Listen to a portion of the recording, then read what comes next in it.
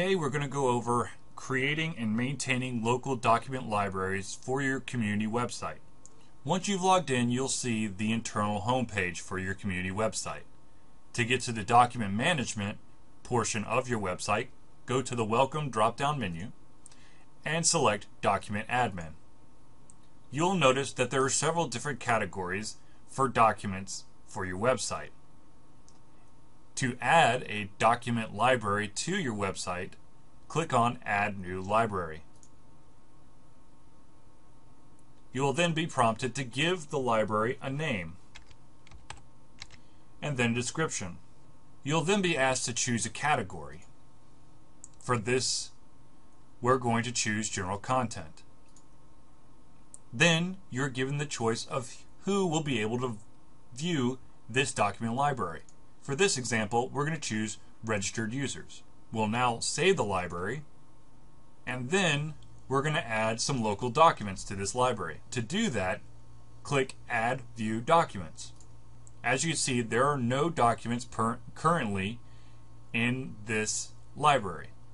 Now, if you want to give separate folders for specific pieces of this library, you can do so by clicking on Add New Section.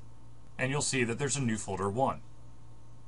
If you right-click on the folder, you'll be given the ability to rename the folder to whatever you would like it to be called. Now that we have manual selected, we're going to add several manuals at one time. To do this, we're going to click on the Add Multiple Documents button. In order to select the documents that you want to use, click on the Select button. It will then drop you into your Documents folder. Click on the first document and then hold down the Control key so that you can click additional documents. Once you have all the documents that you wish to put on the website, click on Open. You'll notice that the website is already uploading all the documents, but as you can see, they have not been added to your library. In order to save them to your library, you must click Save Files to Library. You'll now see that the manuals folder that you created contains 5 documents. If you wish to add new sections, once again you'll click on the Add New Section, and if you decide that you want to add more documents, you can click on Add Single Document or Add Multiple Documents. At any point, if there's a document contained inside a library that you no longer want or accidentally uploaded, all you have to do is navigate to the document and then click the Trash Can button, and this will delete that document. Once you are done with the screen, click on Return and then Cancel.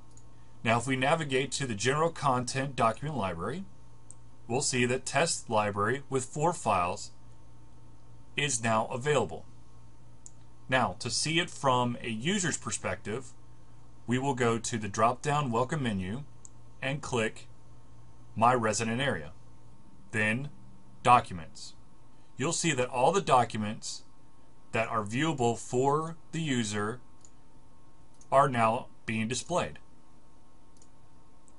As you can see, we have a test library, the library we just created, and a folder called Manuals. If I click on that, you'll now see the files that we uploaded. Thanks for watching. For more help, visit our support site at support.comwebinc.net.